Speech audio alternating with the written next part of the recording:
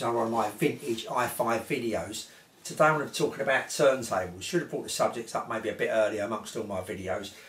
Reason being, it's kind of jogged me memory and made me do one because I bought yet another, well I say yet another, this is the second one I've got now. Second-hand turntable, very cheaply I think. Ain't a bargain, but you know it's cheap enough for what it is.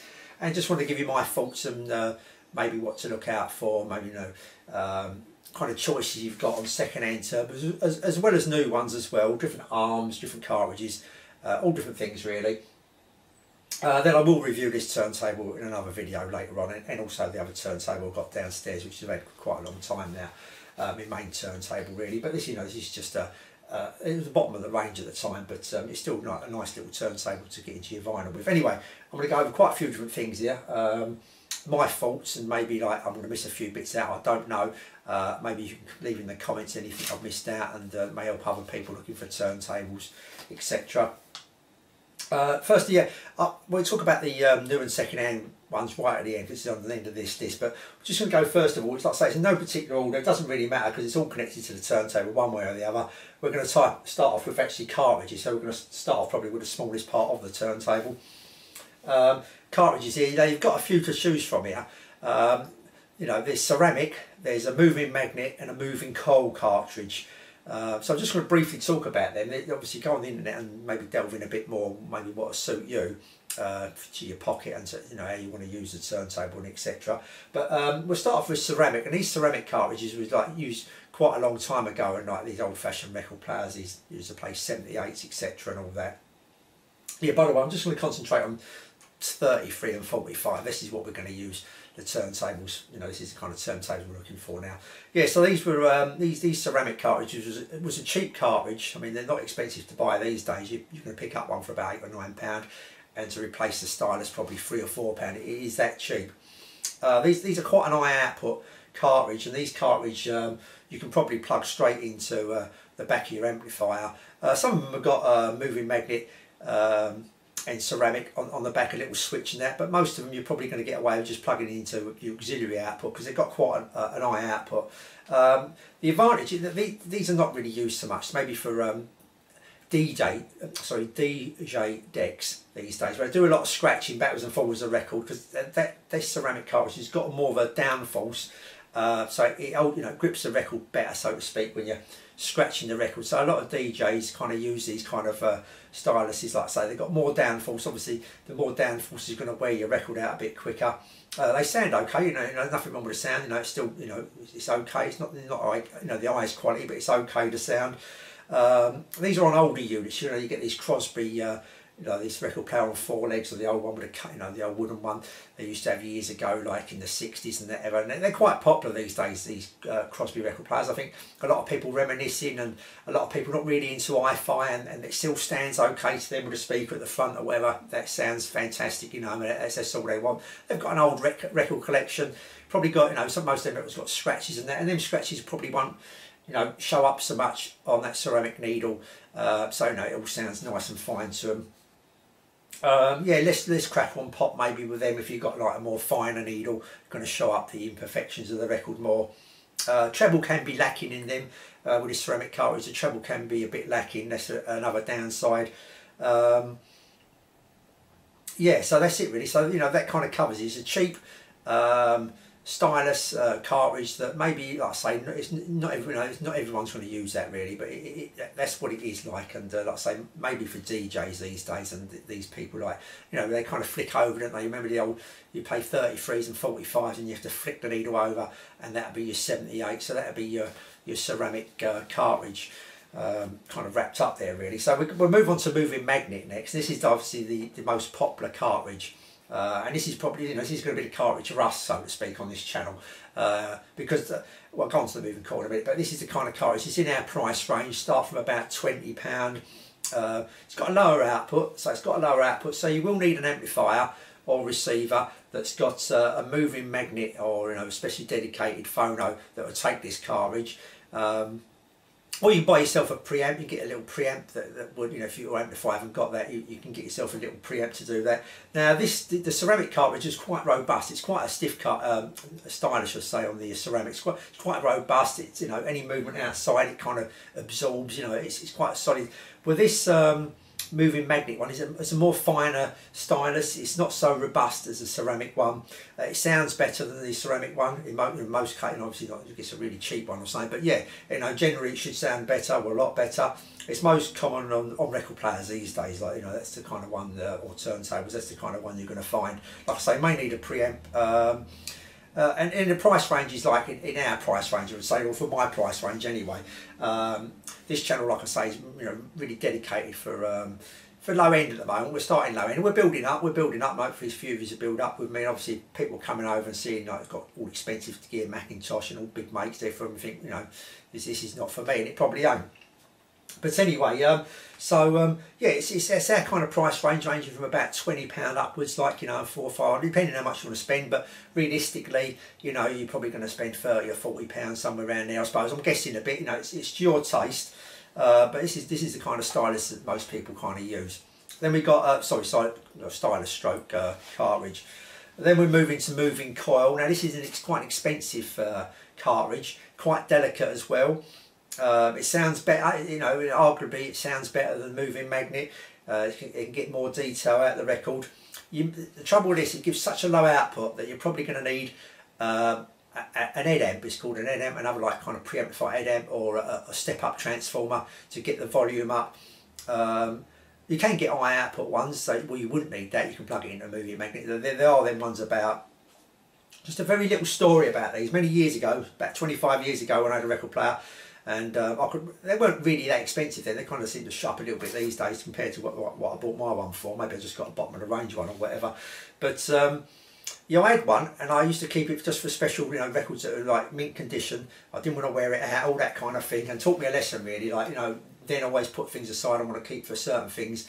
And it conked out. One of the channels went, and I literally only had a few hours play out of it. But the thing is, it was the guarantee had run out because I played it so few times.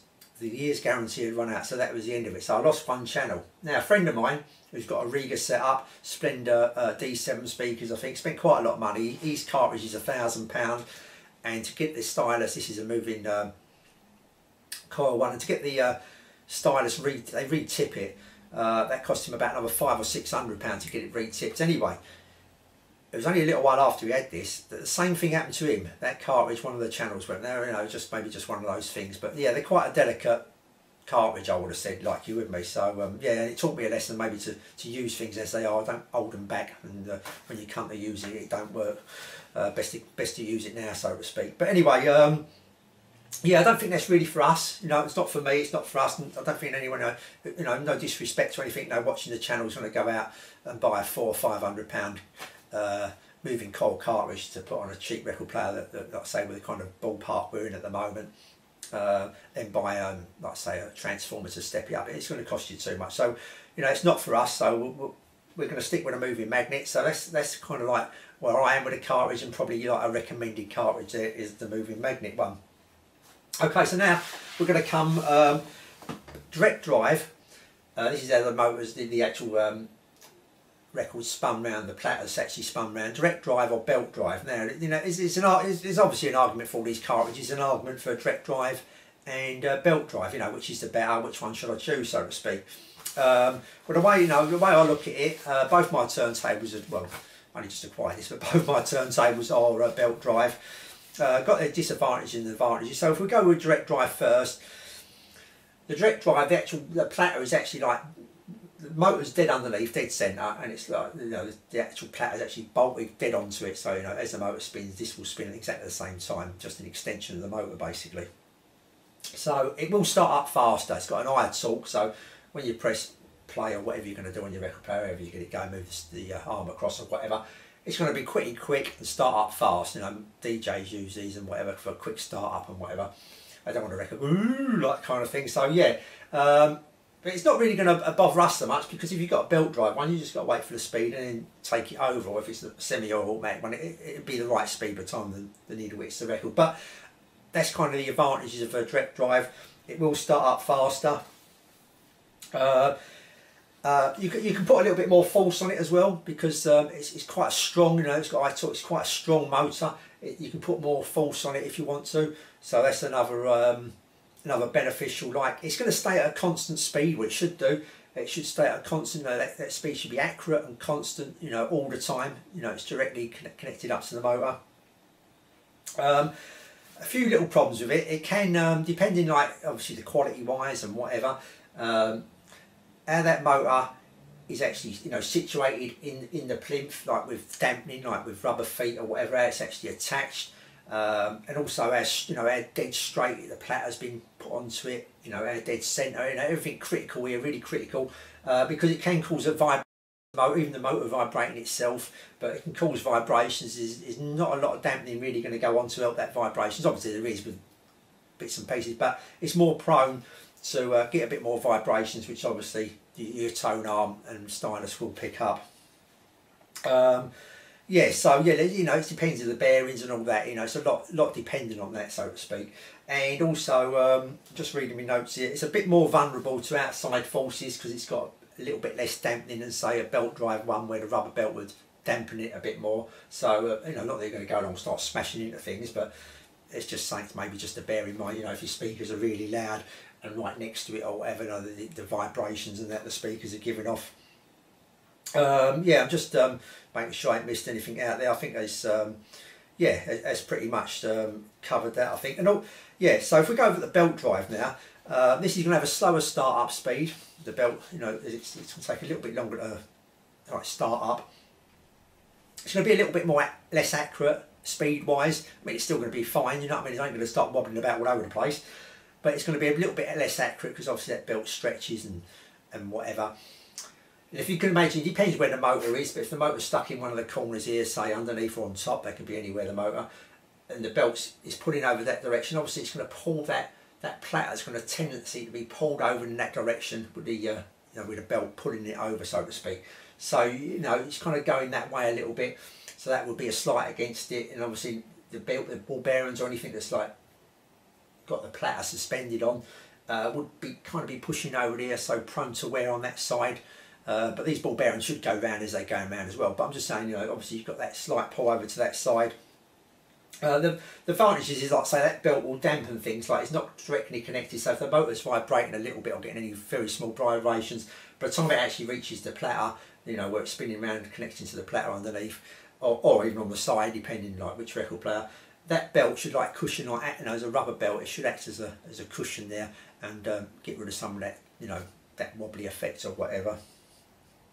And that's it really. Like, obviously the belt can stretch over time and needs replacing, where the motors, you know, the direct drive should be perfect. Obviously the direct drive, the grease and that and the ball bearings and that can start drying up a bit over a long period of time, so it's just something else to bear in mind. But obviously the platter can anyway, anything with ball bearings can do that. But obviously the belt can stretch and will need replacing over time. So that's covered that hopefully. So yeah, I've got two belt drive ones, and it's really your choice there, you know, depending. Obviously read some more reviews and bits and pieces. I don't think you're going to go wrong with either, to be honest with you. But yeah, I don't know, but it seems a bit of a fuss. You've got to keep replacing the belt, keeping an eye on the speed and that. But my belt, you know, like I say, the one I've had downstairs for quite a while now, I'm happy with that. But then again, obviously your choice. I'm just giving some, you know, positives and maybe negatives about either. Now arms. Now this arms business is, you've got three choices really. You've got the dead straight one, like I've got here, dead straight arm. You've got a linear arm, which actually, you know, it comes down the back here.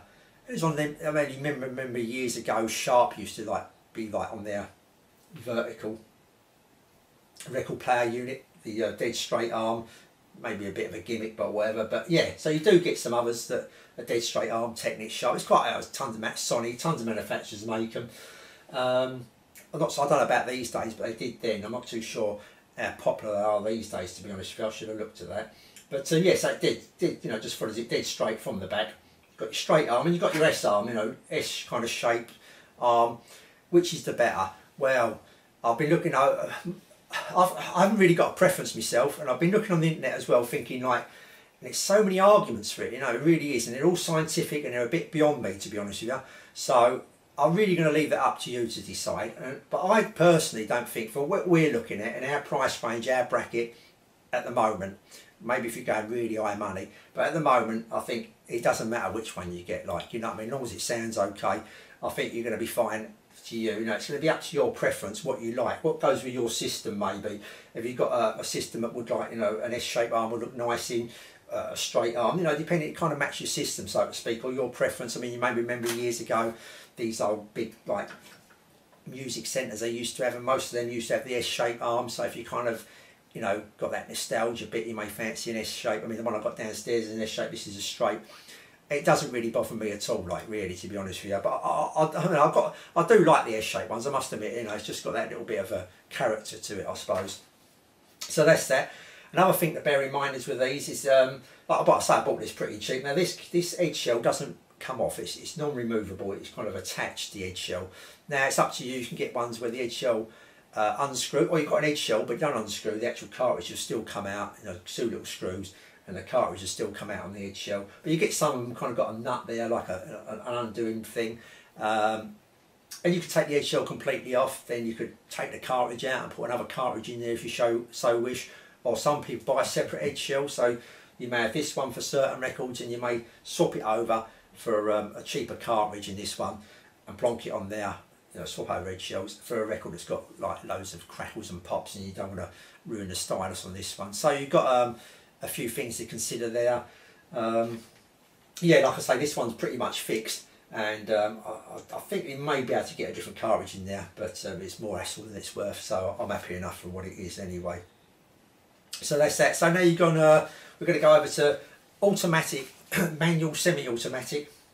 A few preferences there. So how you actually want to play your record. Do you want to, like, have it full, you know, press a button and it's going to do everything for you. It's going to land on the record, it's going to go across, it's going to whip up, and it's going to come back, job done.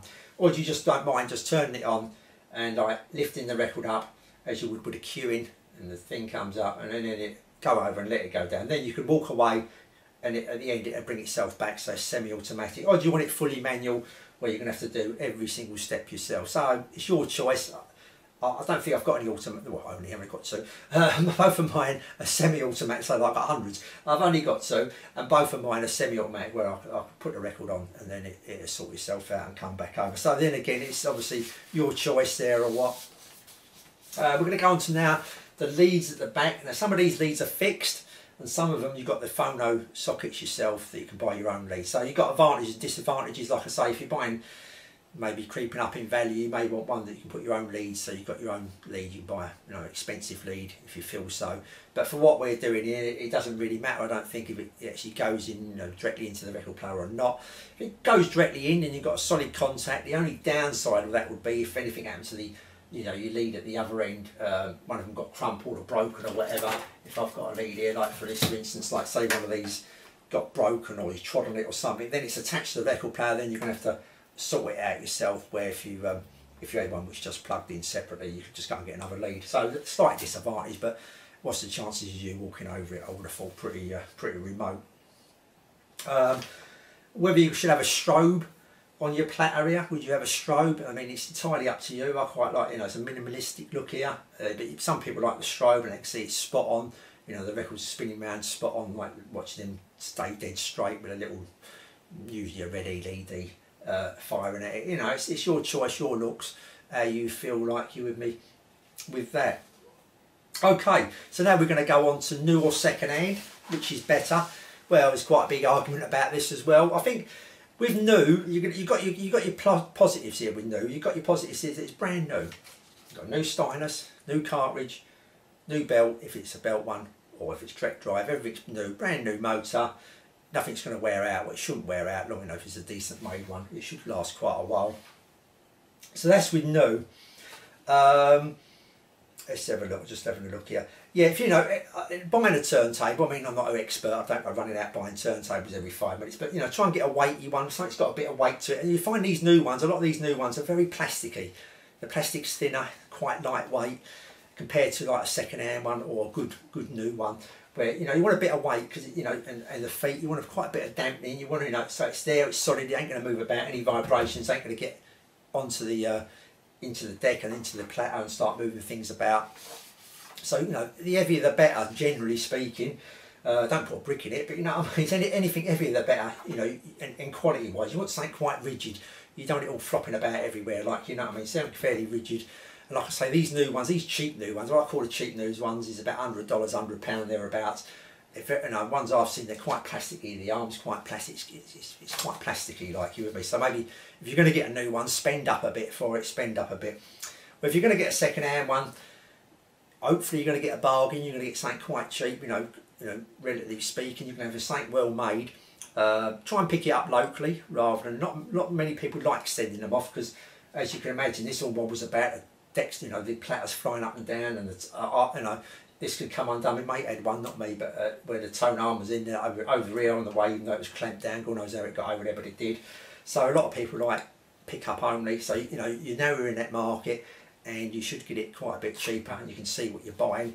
Just a few things, obviously, being old, like I say, the grease could have dried up in the ball bearings, like the grease and that, been over a period of years or whatever. So make sure this platter turns nice and freely, you know what I mean, not having too much trouble. Try and get a demonstration if you can. Yeah, you may need a new, but see, it's the cost effective here. Just bear in mind what you're paying. Don't pay top money and think it's all going to be lovely and away we go, because if it's a belt driven one, you may need a new belt, so that's a little bit more of an expense. And also stylus been in there, you know what I mean, may need a new stylus, things like that. General appearance, obviously with brand, you're going to get in pristine, brand new condition, mint, so to speak. With a second hand one, you may get a few knocks, marks and whatever, to be expected probably for how old some of them can be. So your choice again. I think I would prefer, value wise and that for myself, to have a second hand one. I think, you know what I mean, make sure it's, you know, it's all going properly and it all feels okay. Another thing with a second hand one, just want to quickly mention it, is this dampening, this cue in here, this little thing that brings the arm up and down. That's usually got fluid in it. Same with the grease that can seize up. That fluid can seize up as well. So just bear in mind, you know, try it out, and hopefully that should go down nice and smoothly, constant, and like not got to wait for it or help it out. You know what I mean? So you should be all right with that. But just, you know, that can seize up, and some of them you can get to, and some, you know, to re-top up. But it's all aggro, and some of them are a nightmare. So yeah, try and get it so it works first time, so to speak. So yeah, really that's it. Like I say, second hand ones you could have, like I say, ball bearings wear, motor wear and all that kind of thing. So you kind of got to balance it up and make sure you don't pay over the top for it. You know, it'd be disappointing thinking, you know, you've got a really good one, you paid top money for it, and bits and pieces need doing to it, and it ends up costing you twice as much. Okay, that's it really. I hope that's been some kind of beneficial to some people. I will come back with a review of this. Like I say, it was only a cheap one, but you know, it does the job. It sounds okay, it sounds good. So we'll come back with a review for that. This channel, like I say, is a bit about everything really, so I'll never know what I'm going to put up next. Anything that I think you may be interested in, so it could be a bit random. So yeah, if you like what you see, hopefully subscribe and give a thumbs up. That really helps the channel out and gets me going again to plonk something else up here. Okay, until next time, I'll say thanks for watching, and I'll see you all soon.